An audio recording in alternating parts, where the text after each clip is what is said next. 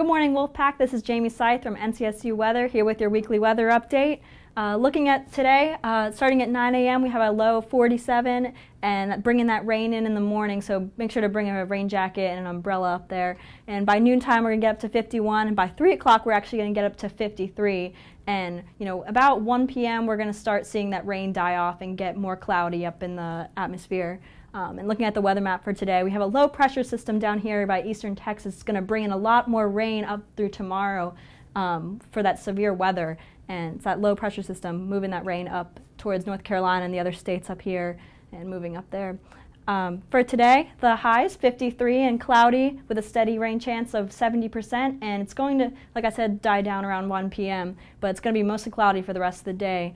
And looking at those winds 5 to 10 miles per hour. And looking at the nighttime, 49 is our low, and it's going to be cloudy, bringing in some fog for the next morning, and that slight chance of rain, but not too much. But we're definitely going to see that chance of rain coming in apparent through the next morning, because we're going to have this warm front coming up, bringing in a lot of severe patchy thunderstorms coming up through North Carolina, and that cold front standing behind it up by Missouri and pushing it forward to the east.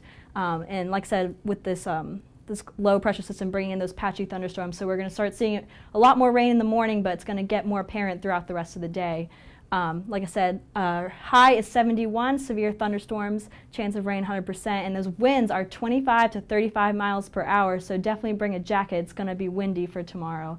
And then looking at the week ahead, we have a 100% chance of rain. Like I said, on Wednesday, it's going to start cooling off from that cool front Thursday through Friday. Still clouds in the air. Those lows are getting very low, 30, and it's going to be chilly, but then looking good for a nice weekend, Saturday and Sunday, 51 and 64. It'll start clearing up, and we'll have some better weather throughout the rest of the week. Again, this is Jaime Seith from NCSU Weather. Thanks for watching.